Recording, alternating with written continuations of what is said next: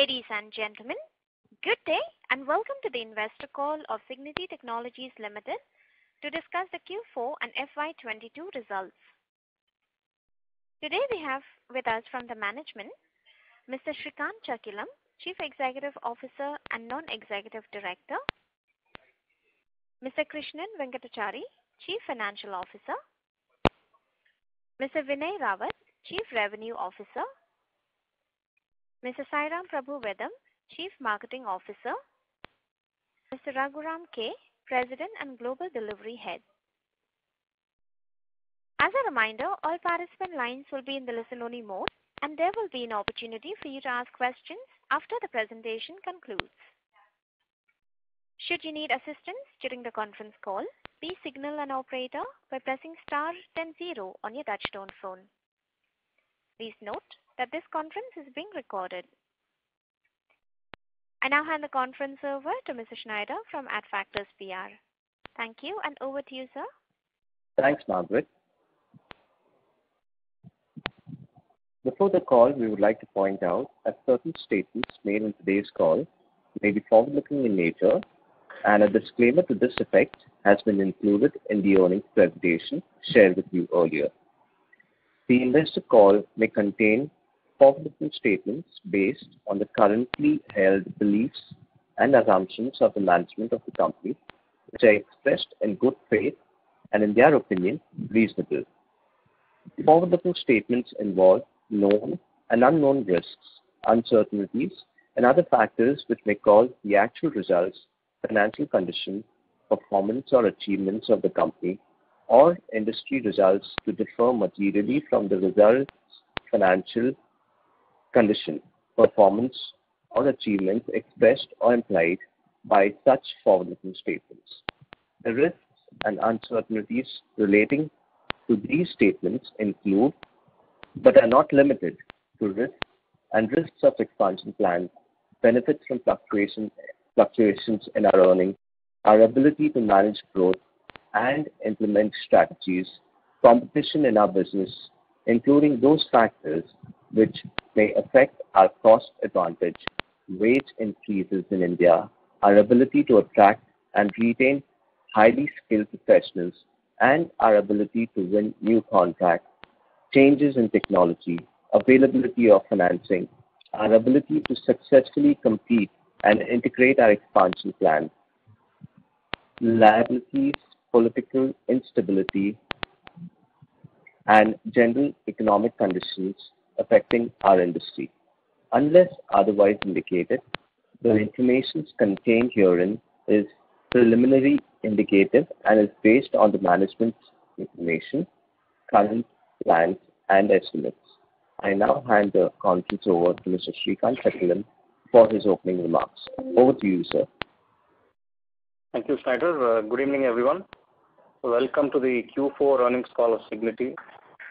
For this year, we've had for the previous quarter, we've had 5.7% growth, and the revenue we've done is about 325.46 crores in comparison to Q3. And for the year, we've had a stupendous amount of growth close to 38%. That includes many enterprise and Fortune clients. The growth also includes several digital opportunities in areas beyond quality engineering. Although the company initially planned for growth that included both organic and inorganic growth, we've been able to pull this off through largely organic growth and solely organic growth through investments into sales, marketing, and delivery. The year also saw expansion into newer areas and geographies, change in leadership, and also addition to the management team in line with the aspiration of the company's vision. We've been firm with our plans to graduate into a digital assurance and engineering service company, a market that is now valued at $300 billion, and the digital product development market being far bigger than this.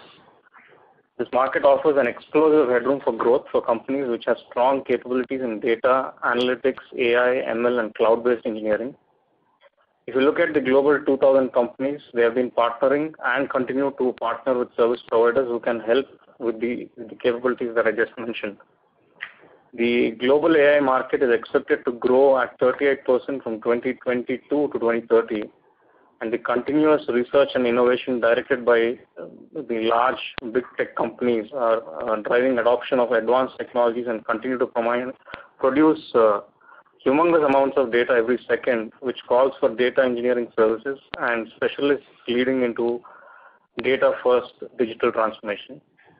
So in line with this thought process and to leverage our existing client base of more than 200 plus clients, along with many Fortune 500 clients, we propose the acquisition of Apara Digital Private Limited, known as Roundsquare, known under the brand name of Roundsquare, and this was approved by the board for an all-cash deal of $4.8 million.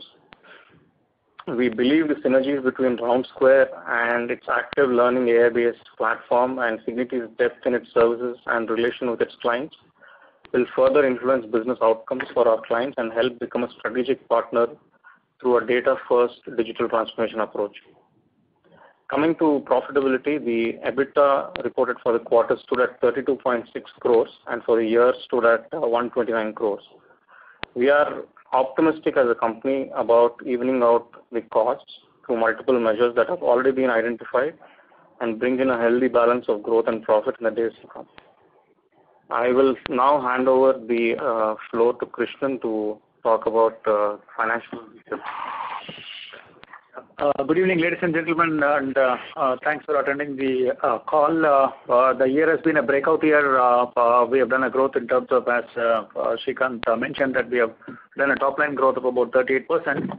Just taking a step back into the last 4 or 5 years is that 2017 to 20 has been a year where we tried to do a sustainable revenue model in terms of growing at an average at about 8% and trying to concentrate on lesser clients and consolidating the clients from about 450 to 250 clients.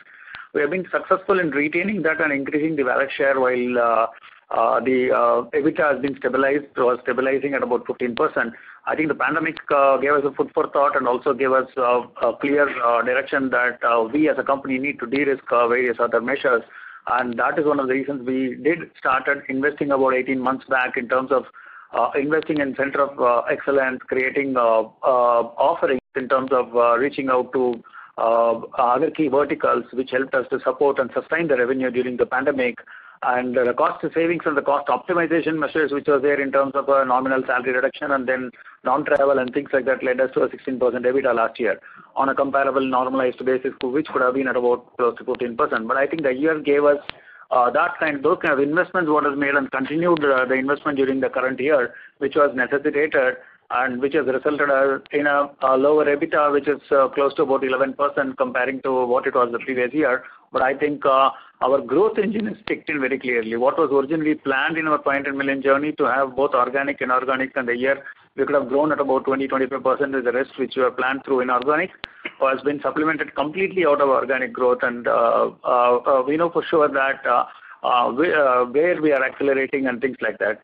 While it is so that I think the differential 4%, 5% EBITDA, which has been predominantly on account of one, we have reinvested back into the business in terms of sales and marketing, in terms of bringing in a bit stability and trying to get the visibility with respect to partners, which will start yielding results, which contributed about close to 2% of the revenue.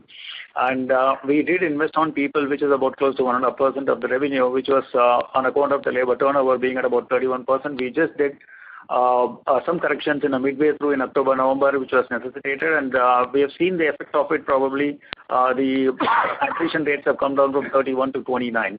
While it is so, there has been one-time cost in the G&A, which is equivalent to about 1.5%, which for sure will get reversed in the current year in terms of not recurring. So we are pretty confident net that differential 3.5% is a justified cost, and which we are trying to monitor, optimize, and see what best can be done. This is a summary in terms where we are in terms of full-blown taxation and what we have delivered out.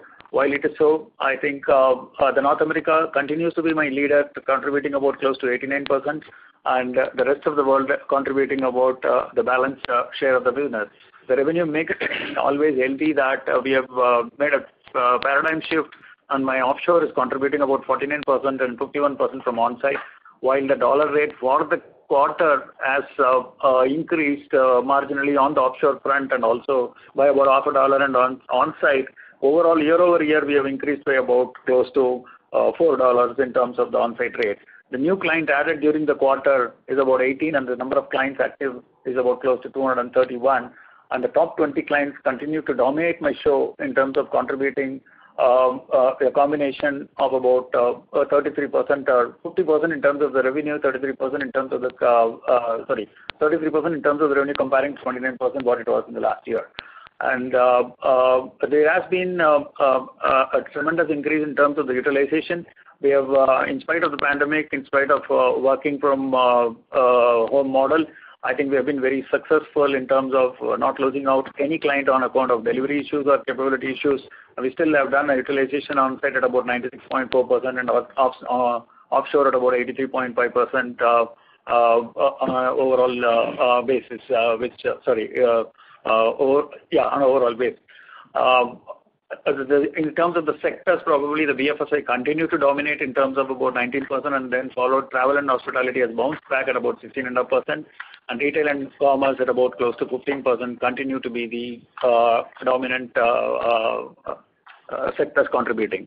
While this year necessitated to net addition of about close to 600 plus employees, which has also made us to spend some amount in terms of the capex, which has definitely impacted a little bit on the cash flow. While it is so, the receivables, we had to accommodate the customers in terms of increasing the average receivables days, which you have seen probably would have notably moved up by about close to 70 crores. That has really, that is getting back to normalcy in terms of getting corrected over the current quarter. And that is one of the reasons probably the net cash generated from the system has come down.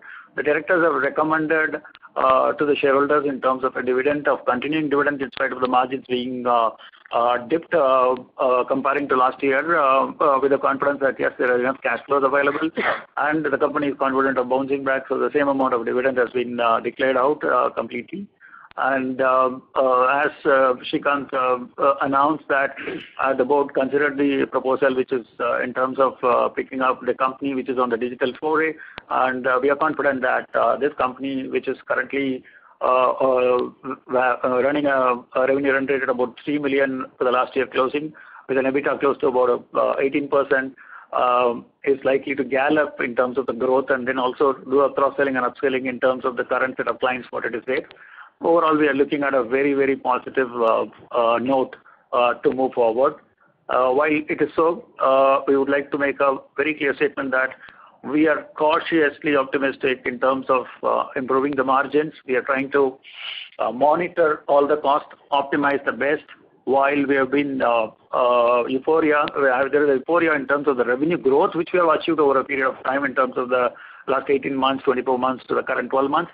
But I think we have also seen that the growth impacts the margin, and then we would like to structure the growth out very systematically.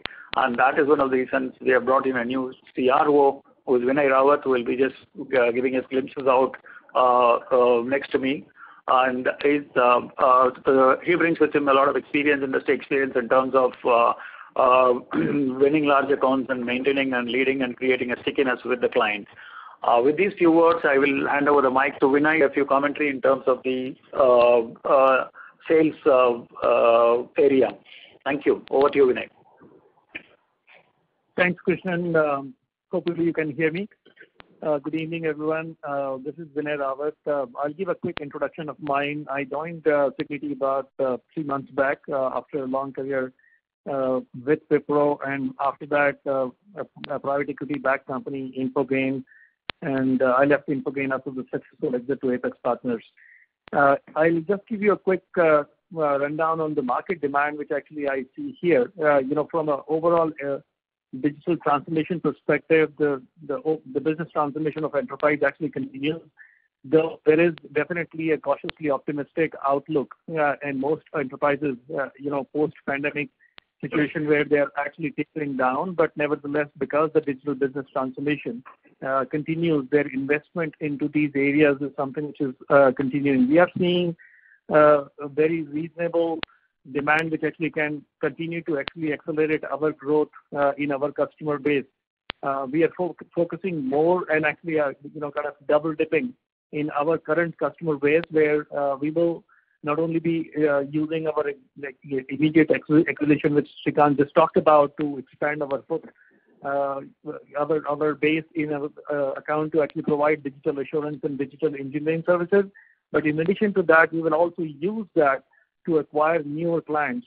Our key growth go-to-market strategy is to actually focus on an existing account and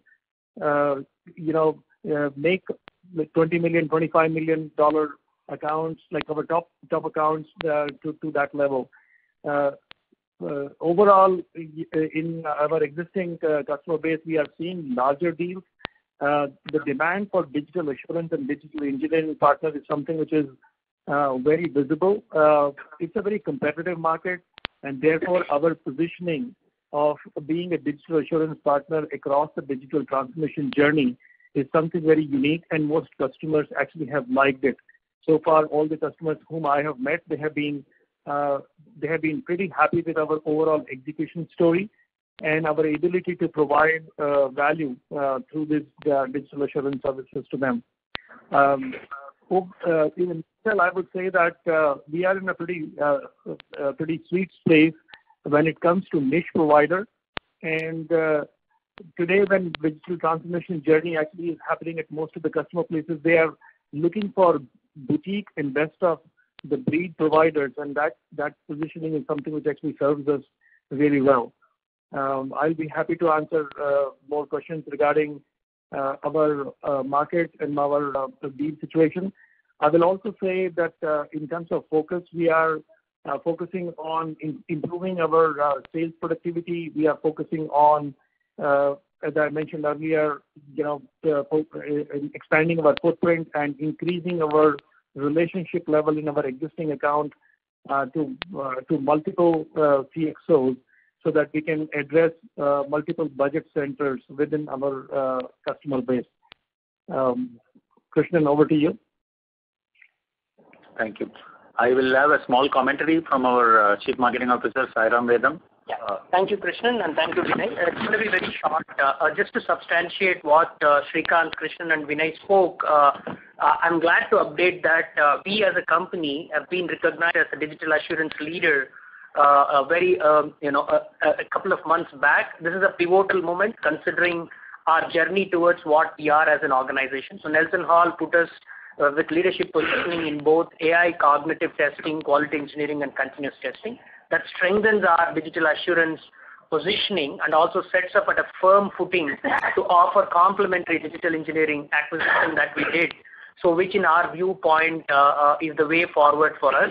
So that is something that I wanted to sort of highlight, and it's our agility, ability, and adaptability, which brings in this niche differentiation that we continue to enjoy with our Global 2000 customers. And all that goes to the delivery execution excellence, which I would leave to Raghu to give a few initial comments. Thanks, Sairam. I think good afternoon all.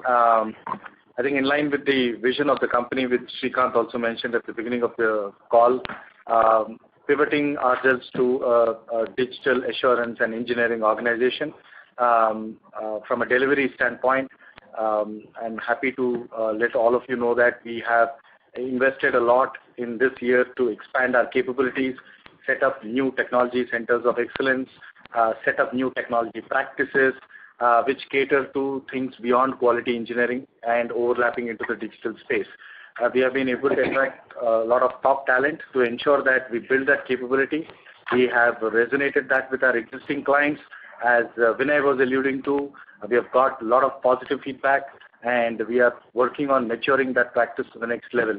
Having said that, we are very, very optimistic that in the upcoming fiscal year, or in the fiscal year that we just started, we will be able to bounce back on the margins and deliver value to our clients in the digital space. Over to you, Krishnan. Thank you, ladies and gentlemen. I think now we are open to take questions. Thank you very much. We will now begin the question and answer session. Anyone who wishes to ask a question may press star and 1 on the touchtone telephone. If you wish to remove yourself from the question queue, you may press star and 2. Participants are requested to use handsets while asking a question. Anyone who would like to ask a question, please press star and 1 at this time. Ladies and gentlemen, We will wait for a moment while the question queue assembles.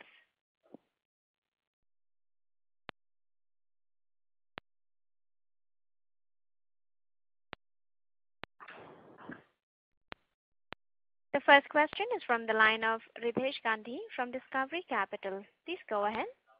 Hi. Just wanted to initially understand, while almost on every quarterly call we've been sort of indicating a revival in the margins and even in sort of often discussions. Just wanted to understand actually what is the reason why there is a discrepancy between what we've been expecting to happen and what is actually happening on the EBITDA margin side of things. I'd like to talk about the increase in reduction. Yeah. So we have had the current market scenario. We've had to invest a lot into retention mechanisms. That is one. Secondly, we've had a few one-time sequence of events with regards to reversal of SPIS and So probably just adding to those points, probably, gentlemen, is that if you look at it, if you look at the split of the cost completely into the gross level in terms of the cost of goods sold, with respect to the gross margin, with respect to the sales, with respect to the G&A. At a gross level, we have definitely, if your question is very valid in terms of why you're not able to predict out things clearly, while we anticipated that the corrections what we made in November in terms of sustaining the entire critical delivery folks to the tune of about close to 500 people, including the non-billable managers, which was necessitated for us to really go ahead and do a salary revision. While it is so, I think the resource available crunch was also made us in terms of higher cost, which was not anticipated in terms of, and we thought that that's a one-time exercise which we will be doing out while we predicted the market, but I think Jan-Feb must continue its fate in terms of milling losses. So we have to go one step forward to retain people and assure them and provide them the right kind of mixes. So the market was going crazy. But if I can just actually push you slightly on this, what the initial discussion was there was initially that we had actually moved some amount of the contracts from time-based to performance-based contracts, and we were expecting some of that recovery to happen in the future quarters. This was about 2 to 3 quarters ago. And then of course we had adjusted for, effectively speaking, increase in hike in pay and some of that. So we aren't seeing that uptick happening because I understand a delay obviously in the time contract as opposed to performance based, but we aren't seeing that uptick creeping back in. And the other thing is that we've had the call in the middle of last quarter when we had the conference call, and even there we had indicated some amount of recovery. I'm sure in a span of a month and a half, that much has changed to impact the profit margins, right? Oh yeah, I can put. Thanks for your question. I think it's a valid question. That's the reason I didn't conclude my statement. While Q1 to Q2, if you see on account of the contracts being on the time and material to deliverable basis, the margins have increased. From Q2 to Q3 as well, the EBITDA moved up to 12.5%. If you see from 9% where we were in Q1, we have moved it up to 12.5%. The full impact of the salary revisions, which we anticipated when we had in the call, we thought that we have concluded it in November, December, and on January 30th when we had a call with you all or whatever it is that we thought that this is getting priced in, but however Jan, Feb, March, we were necessitated to do a revisions for critical folks, which was essential because especially on the digital side where we are performing, this was not anticipated as one thing. Second thing is for the newer contracts which has come through, we had some fulfillment issues and we have resorted to contractors which came at a slightly higher cost to really hired contractors to fulfill that, which was even now the market is tepid and it is, we expect that this tapering to happen probably in July, August in terms of what it is. As I speak to you, probably I'm concluding a revision in April, which is going to be effective April, going to be released out today, tomorrow, and which is going to be about 12.5% in terms of the overall cost and where we know that is the reason we are cautiously optimistic. While it is so, the second portion, which was not anticipated out very clearly, is that we are a few of the leaders who exited out on the sales side. which made the sales, as the boat has to be strong, we had to necessarily move out definitely to arrest the slide in the sales side to retain the revenue to move forward, which necessitated an investment. Second, we also did want to de-risk the business, so we went ahead. It's a first quarter in the US, probably the last quarter for us, Jan, Feb, March. We took a decision to really invest in the partnership events very clearly as a committed cost, which we need to commit that cost invariably so that we know that there is a channel of revenue which can come through this relationship. I understand that the business needs to be a bit more predictable in terms of what we are trying to do, but I think, yes, as a process when we are trying to get through, certain unpredictable events have really swept us away. Adding to that, I think some amount of cost which has gone into the legal side in Jan, Feb, March, because on unethical practices we have proceeded and we have also filed it to the exchanges, is that while we estimated some amount of cost, after getting into the depth of it, the magnitude in terms of the analysis required was quite high, and hence the multiples went up in terms of, for example, as against an 150,000, what we estimated, it went to $600,000 kind of a thing, which we need to do out clearly. I think these became a business dynamic in terms of an unaccounted clearly. Those are the reasons. We are trying to be more careful as we are budgeting, and as we have presented a budget yesterday to the board. We are trying to be much more careful in terms of trying to get to the predictability. While we have understood that the predictability cannot be 99%, but at least to an extent of about 90-95%, we have tried to take up various things and then try to price in. We hope that we get it would be is that then what I'm saying is that even on this call, you are saying you are like cautiously optimistic, etc. My only advice is if there is lack of predictability, which there appears to be for the last 3, 4, 5 quarters in a row, then just don't provide any guidance because you know it will work against us at the end of the day if we sort of keep providing these optimistic expectations and then under delivering on those is my only advice. The other question, gentlemen, I take your advice very clearly, but as a company, I think maybe as a company we don't provide any kind of a guidance. But if you look at it as an optimism in life, generally I'm an optimistic person, and we as a company and anybody will operate on an optimal basis. So there is some amount of optimism in the business very clearly when we do in life. I can only say that clearly is that as a company we do not want. In fact, in the last conference call, opening remarks, Srikanth has made it clear we expect the margin to be under pressure for the next 2 quarters, where I have the recording as well very clearly. So we are really putting all our efforts to see that this kind of an optimism to ensure that we will try to bring that down. And yesterday, while we have also used the word very clearly, cautiously optimistic, is that is a way to keep our spirits up in terms of trying to move up clearly. We are doing our best. We understand that what you rightly said is that the predictability has to be near perfect. We will correct ourselves and try to get to the predictability clearly. What we have also jotted down in terms of running it through as to where things have gone wrong. And I'm telling you that we are estimating, and we hope that we'll be able to estimate and get things back to track. We are not giving any kind of a guidance in terms of what it is. Our 500 million journey and industry level EBITDA at the end of the 5th year from 2021 April remains as a blueprint, and we are trying to work towards it in terms of continuing to work towards it clearly. Other than that, in terms of a yearly guidance, we are not providing anything. Yeah. Well, the only other question is with regards to the buyback we are considering. Given you guys have already issued a dividend right now, and a tender buyback is effectively a quasi-dividend, are we looking at an open market buyback, or are we looking at a tender buyback where everyone, including actually promoters, tendered it? See, whatever is normally practiced is what has been will be discussed by the board. I think the matter is with the board on 18th, which will really discuss in terms of the buyback.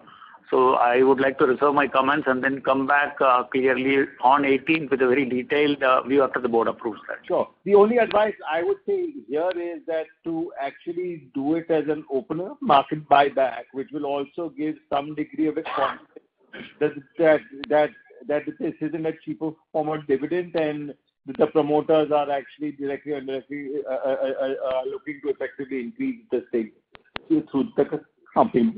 That's my only advice. Thank you. Thank you, sir. I think I'll take your input, and definitely this will be provided as a summary back to the board in terms of considering it actively, definitely. Thank you. Thank you. Thank you. Anyone who would like to ask a question, you may press star and 1. The next question is from the line of Dinesh Mistry from Investor First Advisor. Please go ahead. Hello. Hi, sir. Good evening, and thank you for taking my question. So I had my first question is on the other expenses, which is there. It's about 40 crores this year. So this quarter. So one, you have mentioned clearly it's on account of some legal expenses, which is 3.5, which you said it's non-recurring. But outside of that, what could be the other drivers for the increase in other expenses? Okay. Yeah. If you look at, we have spent a little bit portion in terms of advertising, marketing, and sales promotion, which I explained in my previous question to the gentleman, is one thing. There has been, which you have covered it up in terms of legal professional, is one of the major drivers. The other major driver is that in terms of the software license cost marginally moving up, I would say that because of the cloud-based cost and then the number of people moving up, and also we have moved up in terms of trying to automate the HR as a solution in terms of the success factors. So that is one cost which we have reinvested back. I think these three will be the major drivers which is running through in the other costs. Yeah. Got it. But this legal expense which is there, you mentioned there was a ethical issue. But was it impacting any of our customers or what? And you mentioned it is one time. Is there any other part of the other expenses which is one time, or do we assume that going forward it will be a 35 crore kind of expense item in our P&L? If you look at it, that we are trying to look at in terms of, you can assume safely at about 35 crores, but we are trying to look at it in terms of optimizing each and every area of expenses, whatever is happening even in a smaller way. For example, being a peer and we have been very cautiously providing for certain bad debts, which in actual parlance, for example, we have as a policy that anything on 90 days and above we try to provide it, but I think we get, 100th day or whatever it is, that is what we are trying to bring that in discipline in terms of trying to bring it so that even the provisions doesn't happen. Similarly, on every other cost, for example, post this Jan of March, we have negotiated with the landlord where we are today, and we have got 1 month rent free, which has come through very clearly on this. The 1 month rent free is a cost again, which is translating about 1 crore of rupees or so. I think smaller pieces, what we are trying to see is that which we are trying to look at it. While your assumption may be right. Second thing is in terms of the legal costs affecting the customers, I think we have taken a complete control over the entire set of customers. We can make a statement that in which Srikanth, Vinay and Raghu, everyone else around that, we have not lost a single customer in terms of all this fiasco. All we have done also is that while we have covered the entire major set of clients, which is in person by multiple personalities within the company, in terms of about the senior management tapping up all the clients out and then trying to explain the issues, which should be about 100 plus clients. We have also sent communique across to all the clients out very clearly, detailing, and we have got even assurances from the client saying that, look, we are extremely happy, and that is one of the reasons we have got a client satisfaction survey in terms of 3.9 out of 4, and all of them have continued to stay with us, and that is what is seen basically that the top 20 clients contributing such revenue and top 70 clients contributing about 70% of the revenue running through. So we are pretty confident and there is no issues which we can tell you. Got it. So this 3.5 crores is paid to the lawyers or is paid to the clients for some damages? These are paid to the lawyers. We don't need to pay to any client for any damage because we are in the business, basically the testing of the business. In the quality assurance side, we don't assume any kind of a damage out. So, all right. Got it. These are a detailed audit, which one includes a detailed audit by the legal team, and in terms of discovering the laptop and things like that, plus lawyer and other representation fees. Got it, sir. And sir, just to understand more on your this contractor cost, if I want to see utilization, it is on site is about almost 96%. So is that the reason why our contractor costs are going up? And if so, how are we trying to kind of control it, given where our utilization rate is? Yeah, it's a good question. So I just wanted to give you, this being a one-off year, basically we thought that, the fear of pandemic killed everyone. The fear of pandemic, one, as a psychology, either it killed in terms of either sulking on your business personally sulk yourself or try to fight and get back clearly. Correct. I think we did the second part in terms of fighting and getting back in terms of seeing that how best. We had two reasons, probably people may not agree with it. One is that a pandemic, which everybody know about it. Second is that we had the disturbances in the entire sales and delivery team where people tried to moving out very clearly. To back this out very clearly, we thought that we need to go ahead and accept, and we cannot turn down any customer, which is all the value addition in terms of the efforts what we have sent. And we don't want a branding that we have lost the client on account of non-execution. So we thought that the best way out is that even if I can afford a little bit in terms of losing the margin and trying to execute the contract, we can stabilize. There are accounts which we have started 6 months back with about 25% gross margin, where through contractors, and we have hired them within a condition that we will make them as a full-time employee, and they are becoming a full-time employee effective April, which means that the margins are bouncing back. We have reworked those margins on a step-by-step basis by about 200 to 300 basis point to get that back, and history speaks, we have done that very clearly on a large accounts. So that is one of the psychological reasons to assure ourselves, yes, and also to send a signal to the market and also a signal to the detractors that, yes, we are not going to be bowed down by any kind of non-fulfillment. So with the challenges in the market in terms of the resourcing, with the challenges in the market in terms of the available pool, we had no other options but to go into the contractor. But if you look at it in terms of the current set of mindset of the employees, whether it is on-site or offshore, most of them are willing to take a job directly as a contractor as against a full-time. This is the issue faced by many of the companies which is on the IT side, because with working from home, they get the flexibility completely and they wanted definitely to work as a contractor. Unfortunately, only fiduciary positions like a CEO, CFO or CMO or whatever it is, I think these guys can never opt for that, but I think rest of the technical folks today enjoy that. So these are the reasons clearly. We are definitely debating why. I can tell you that two things, that if my business gets into a non-linearity mode to a certain major extent, which is a long-term strategy, the dependency on the people will come down. Two is that as I move into my digital transformation in terms of through the consulting route, probably the non-linearity will come in. The third portion is that if I even out my growth, not to go for a crazy 40-50% growth and try to look at it on my size in terms of a 25% growth or 30%, sub-30% marginal growth, I think I'll be able to balance it out in terms of the predictable technologies where I am operating out clearly. So it's a process where I can't assure that in one quarter things are going to change. It's a process and we are working on the process. Got it, sir. And sir, one small question for me. Sir, our short-term borrowings have gone up from about 16 crores to 47 crores now. So, how are we at it? Obviously, we are funding some working capital in it. And how do we tie this in with the acquisition of Apara that we are going to make of 4.8 million, plus the buyback that we are, kind of contemplating? How would our balance sheet look like after all these things, especially on the cash and debt side, sir? Yes, well, I have cash equivalents, investments in mutual funds, all put together as of 31st March, approximately about 240 crores plus.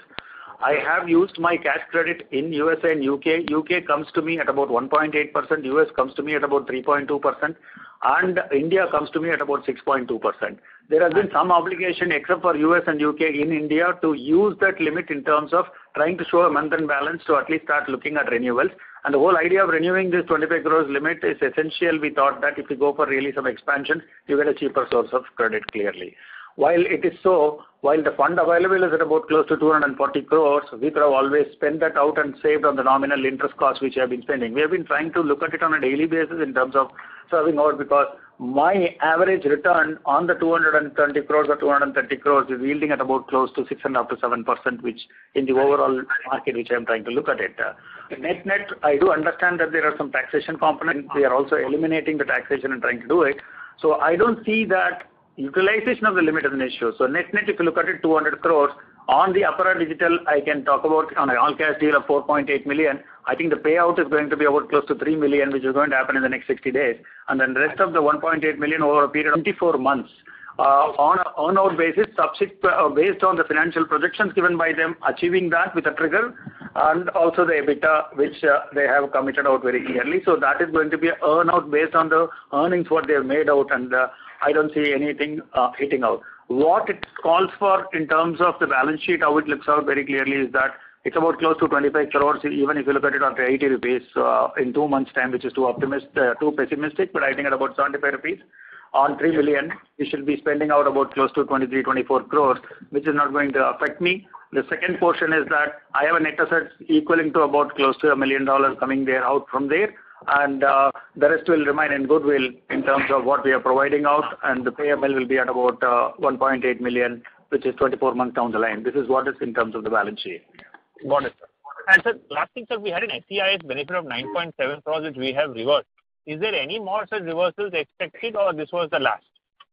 And was it in this quarter or last quarter? Because we have mentioned as of 31st March, but not so clear.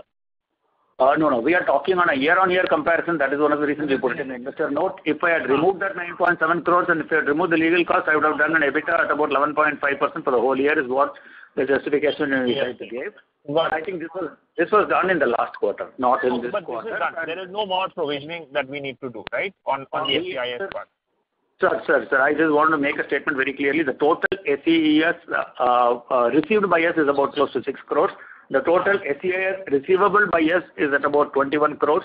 The total 27 crores is under review by the DGFT central government in terms of a special panel to look at it as to what is this testing, what needs to be done, and we have submitted all of our arguments. Currently looks favorable. While it is so, basically, we also have admitted as a contingent liability on this 27 crores out over there, saying that what government decides out very clearly, because there are well-settled case laws and instances which has allowed for the testing company, and we don't have any issues. What was reversed for 9 crores was the company based on an opinion from legal experts availed for the year 2019-20, for which a notification came backdated saying that not allowed. So we are duty bound to really go ahead and reverse that. Got it, sir. Got it. So basically, there's another 18 crores, but that will not get reversed anytime soon. Absolutely. Got it. Okay. Thank you, sir. Thank you very much. Thanks. Thank you. Anyone who would like to ask a question, you may press star and 1. The next question is from the line of Keshav Garg from PPIPL. Please go ahead. Sir, I wanted to understand why the promoter shareholding has reduced by 3.5% last quarter. Yeah, okay. The promoters have secured erstwhile personally some loans. They have, on good faith, pledged as security shares invariably to settle that with optimism that these loans will be settled out and the shares will be reverted back. As there is sway in the market in terms of the pricing probably, and the shares have been the pledge has been executed by the pledgee and pledgee and whatever is that. So while they are in talks with them, saying that basically to arrange for an agreed installment settlement to really get the shares back. But I think it's a discussion going on. But as a part of corporate governance, as it moved out of the DP, we need to necessarily file that out, and that is what a filing has been made, and that is purely the reason. It is not an open market sale. In fact, it is a tax negative in terms of not suffering STT and selling out very clearly, which nobody would do. While it is so, they have been trying to do in terms of see what best can be done to really increase their share by buying out. But this still talk and negotiations are on very clearly. Okay, sir. So basically what I understood that the sale has not been made, it's just a technicality, and it can still be reversed. Absolutely. You're right. So that is very reassuring. And sir, also you have started paying dividends in past 2 years. The balance sheet is excellent, and on top of that, you are considering a share buyback also. So that is very heartening for all the shareholders. So I just wanted to add what the previous speaker said, that the ideal buyback is open market buyback, wherein the promoters are not participating. So that increases the confidence of the minority shareholders even further. So also in that kind of buyback, the company has a great deal of flexibility to acquire shares at, so long as it is below the price determined for buyback. So actually the cost of acquisition is quite low. So, but even if you are not doing that, and if you are going for a tender offer, sir, then my only request is not to keep too high a premium. So like our share is at around 420 rupees. So then you can consider a buyback at not higher than 500 rupees. So because the idea being that so that the company can maximize the number of shares that it can buy back and extinguish, so the earning per share can increase even higher. Sir, but if you will do a share buyback at 1,000 rupees, so then hardly a very small number of shares will be able to be bought back and extinguished. So EPS will not increase by that large an extent. So that was a very humble request, which you can kindly consider. And so lastly, just wanted to understand, so that have we seen the worst in terms of margins, or you think that there is still a possibility of further expenses going up higher than the revenue? Absolutely. Absolutely we have seen the worst. With confidence, we can say very clearly that we, as a business to survive and as a business to move up, basically, we are already at the inflex point of the inverted parabolic curve, and we know for sure that we're going to move up. But I think we'll demonstrate and come back and give the numbers and then talk about it very clearly. But coming back to the buyback, what you have said, gentlemen, I think we'll take all your feedback and we'll put it out. But we wanted to reassure on behalf of the promoters is that they have categorically made clear that they are not going to surrender even a single share in this entire buyback, and they are not going to participate in the buyback in terms of trying to surrender the shares. So it is for 100% sure that promoters do not want to sell any shares. The intent is very clear to see that how this can be enhanced in terms of by acquiring more shares. So, but in terms of the other suggestions given by you in terms of the methodology, these are valid inputs, sir. Absolutely, we'll summarize and put it across to the board. So thank you very much and best of luck. Yeah, thank you. Thank you. Ladies and gentlemen, you may press star and 1 to ask a question at this time. The next question is from the line of Survi Saraugi from Smith Capital Markets. Please go ahead. Hello, am I audible? Yes. Yes. Sir, just one question. Can you throw some light on your acquisition of Apara Digital? What are your expectations from this acquisition? Sure. So, like I mentioned earlier, the intent of the acquisition is we as a company, we have been on a path to achieve we as a company are wanting to go beyond quality engineering and become a digital assurance and an engineering services company, digital engineering services company. In line with that thinking, we have acquired this company Roundsquare, services beyond the quality engineering capabilities in the areas of data, analytics, AI, and ML. So we intend to leverage these capabilities, take them to our existing clientele, use our relationships and deepen the relationships with our clients and expand the wallet share. So that is really the intent of the acquisition. We have been investing into digital engineering services for the past 18 months. Cigniti by itself has more than 100 resources in this space, and we've been servicing offerings such as cloud migration, RPA, and so on. And to add to those services, now we will have additional capabilities in the areas of data engineering, analytics, and to add to that, Roundsquare also has a platform, an active learning AI-based platform called Zastra, which is a data annotation platform at this point in time, but can be used for several use cases beyond what it is currently doing with our existing clientele, such as medical devices, insurance, and so on. And just a moment. Just to add to what Srikanth said, the platform also has the capabilities to what we call the model validation. Every enterprise operationalizes its AI implementation. Even as a digital assurance company, that gives us a very unique edge. Productionalizing AI models requires ML validation, and this platform has the capabilities to do that. So in that sense, it also complements our assurance capabilities, apart from laying a very firm footage in terms of upselling our ability to do a data-first digital transformation, which is a very selective and specialized thing that we are forging ahead. So that's the intent with which, as Srikanth and Krishnan outlined, the board approved this acquisition. Okay, got it, sir. Thank you. Thank you. Anyone who would like to ask a question, you may press star and 1.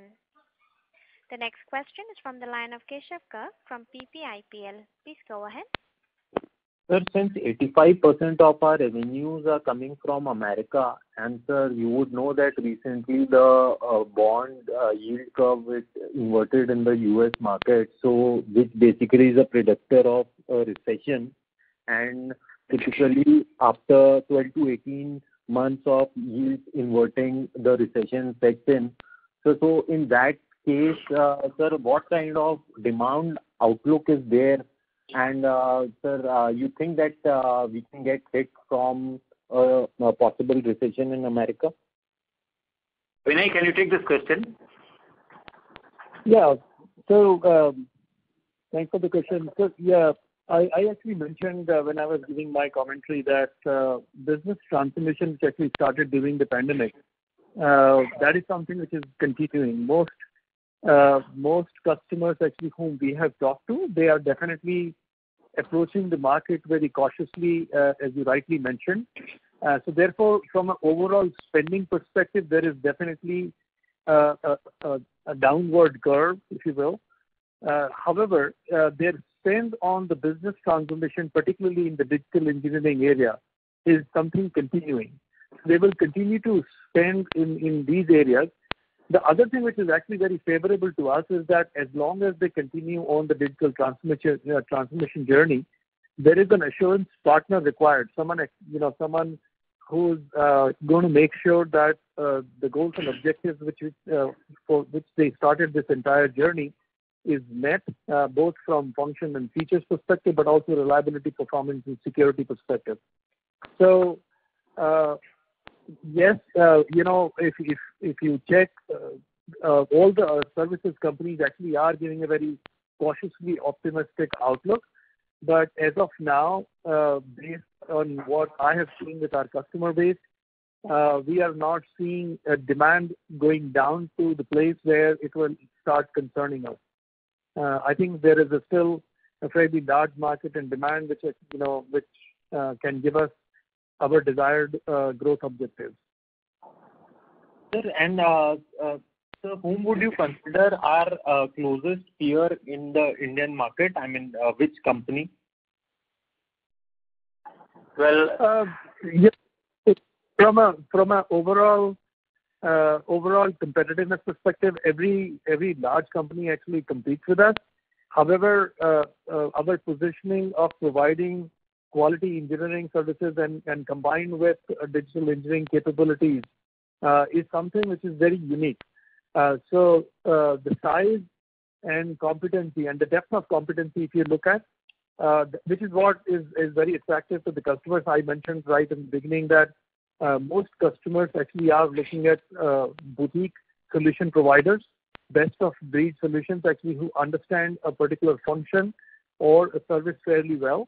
And from that perspective, I think we are really positioned well. But it is very competitive. Everyone, you take any large tier 1 or tier 2 company, they do have this portfolio of service. However, it is part of their larger portfolio, which not necessarily is attractive to many of the customers. So basically, why I was trying to understand is that if we look at our operating margins, and even if we consider 11.5% operating margin, excluding all the one-off items, so still that is half of the industry average, which is around over 20%. So then, what's the reason if we are, similar to the other companies, our business, if it is similar, then why are our margins so low? Krishan, you want to take that? Yeah, I'll take it, Vinay, very clearly. I think while what Vinay said in terms of the businesses, basically as to why pretty much all the Indian companies are comparable companies when you look at it.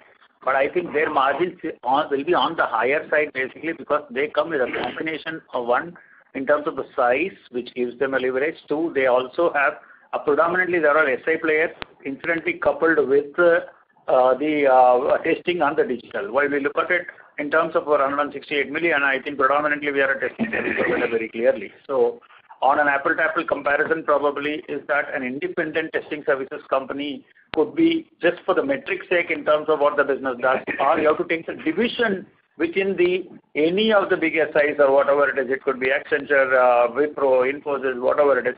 You have to look at only their testing as a division clearly and compare their numbers in terms of their right comparison clearly. But otherwise, if you look at it, and may not be the right method to compare the 11.5%. We are admitting very clearly that the overall margins which were around 15 to 16%, and we are trying to improve that to close to about 18% as it moves up over a period of time is what is the wishful thinking.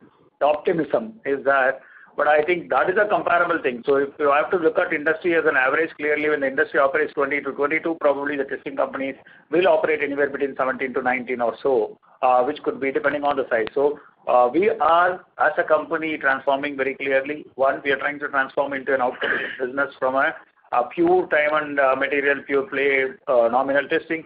We have evolved from a quality assurance to a quality engineering company. From quality engineering, we are trying to convert into a digital assurance. In digital assurance, we are now trying to get into a digital transformation company as an added line of business. As we continue to add things, probably we'll edge to that. That is a 5-year roadmap which we have. So this 11.5% for the 1 year today, this is not the year for my comparison with respect to any of the things, and it has to be isolated and looked at. I hope to have clarified. Sure, sir. So basically, shareholders shouldn't basically take the operating margin of FY22 as a benchmark, should consider it as a more of a one-off kind of margin, and our stable, steady state margin should be around 15%. Is that correct? Absolutely. Okay, sir. So thank you very much. Thank you. Ladies and gentlemen, you may press star and 1 to ask a question at this time.